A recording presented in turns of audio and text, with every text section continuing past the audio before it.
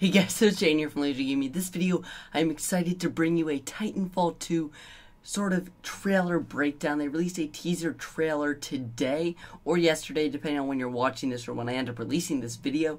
But I'm super hyped for this game. Titanfall 1 was one of my favorite games ever for about 2 weeks before I got bored of it. But I actually went back and played the original Titanfall to get you some gameplay before, but don't worry, I will show you the trailer when the time comes. Just want to talk about a few things first.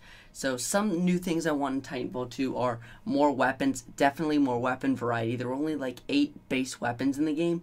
If there were around 24 weapons, 3 different types of each weapon, along with the Titan weapons, that'd be plenty of content for the base game.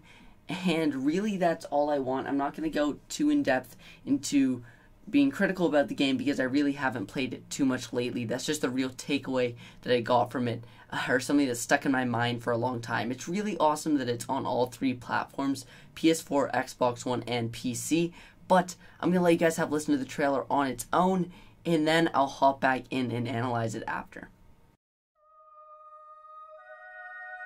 People like you always want to be the hero. The problem with being a hero is you have to be willing to die for what you believe in. If I were you, I wouldn't try so hard.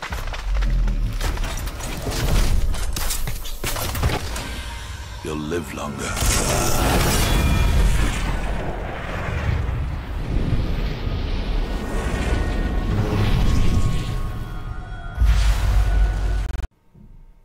So that was pretty freaking awesome. This is obviously referencing the campaign, probably.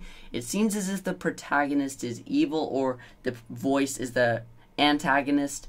And it seems that the person who landed is named James McCallan or something like that, because that's the name that's on the pod if you zoom in.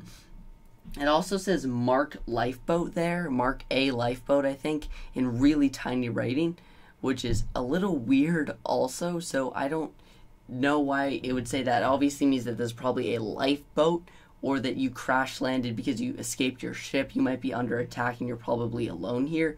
And this guy basically comes up to you with his sword and surprise attacks you, which is pretty kind of cool. I mean, the fact that we're getting swords in Titanfall 2 is awesome. This also references a real campaign, something we did not get in Titanfall 1 and something that's confirmed to be coming to Titanfall 2, a proper campaign.